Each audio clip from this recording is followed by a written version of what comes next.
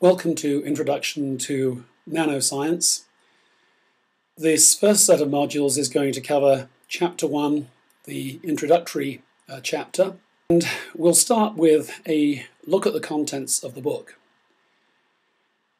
The course comes with no prerequisites because the book introduces the needed background. First and foremost, in small systems, one has to worry about quantum mechanical effects. And so Chapter 2 is a pretty comprehensive introduction to quantum mechanics. I hope not too difficult, but it's also not trivial. Chapter 3 introduces statistical mechanics and chemical kinetics, and importantly the subjects of fluctuations in small systems. In the second part of the book, which I've called Tools, we deal with the techniques that one needs to do things nano.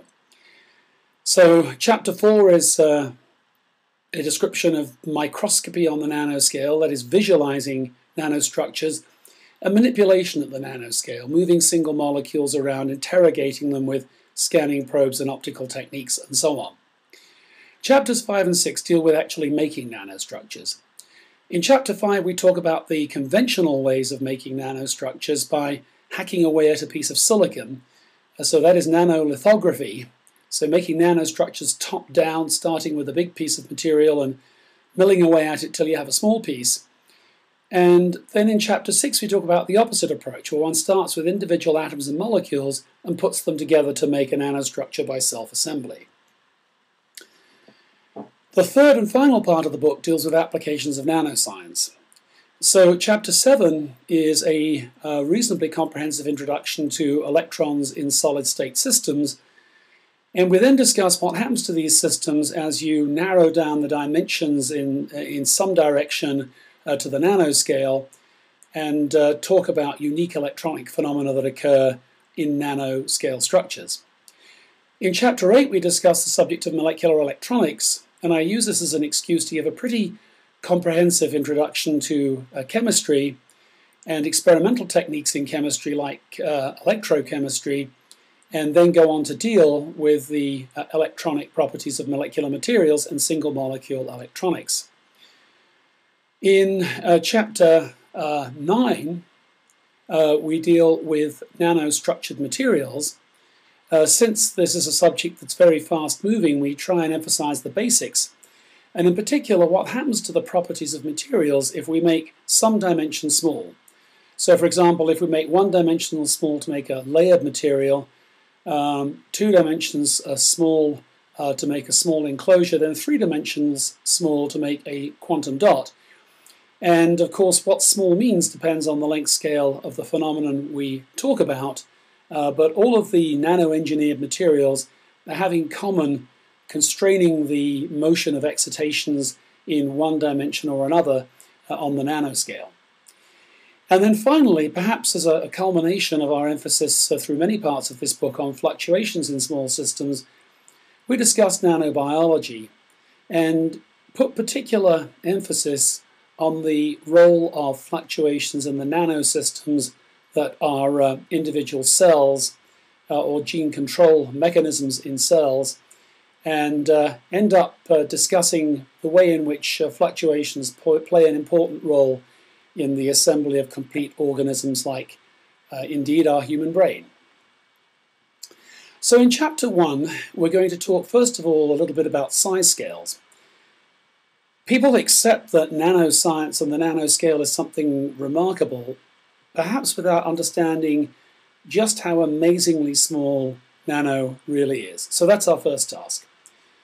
I'll then touch briefly on history of nanoscience. It's generally regarded as starting in the modern era with a famous talk by Richard Feynman, and so we'll cover some of the implications of that.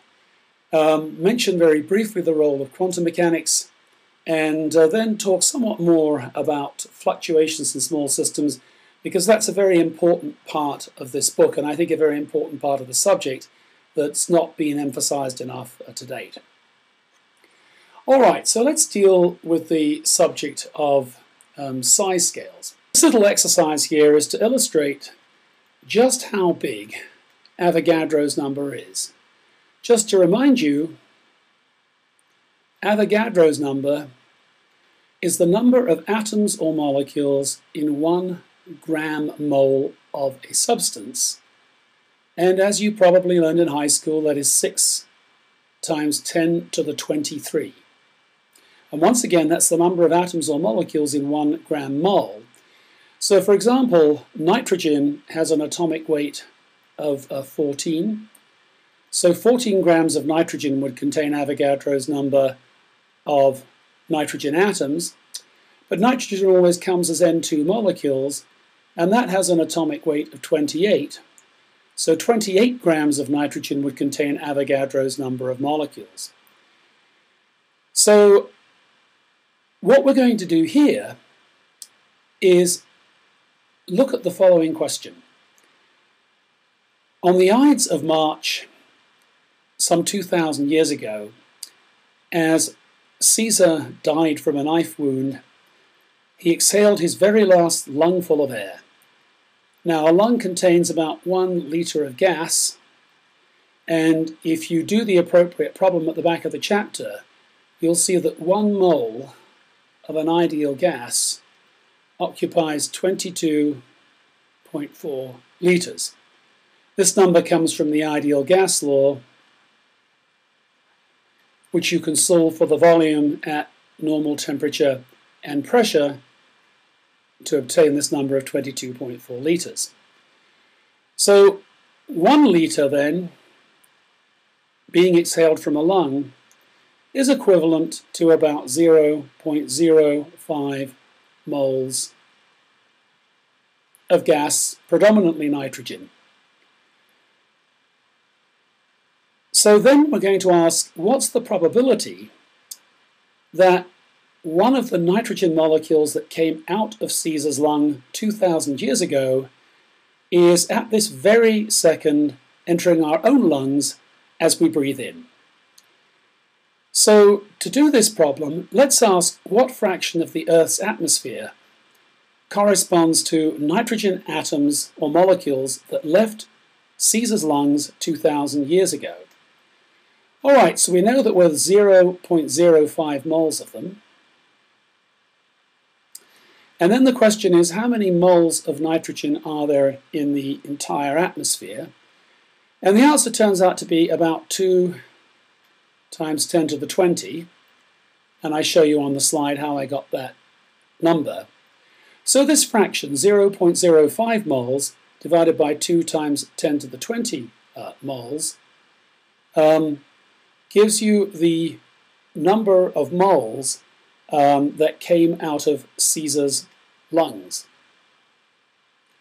If we multiply this by the number of molecules entering our lungs with each breath, well, each time we breathe in, there's 0.05 moles going into our lungs, and 1 mole has 6 times 10 to the 23 molecules.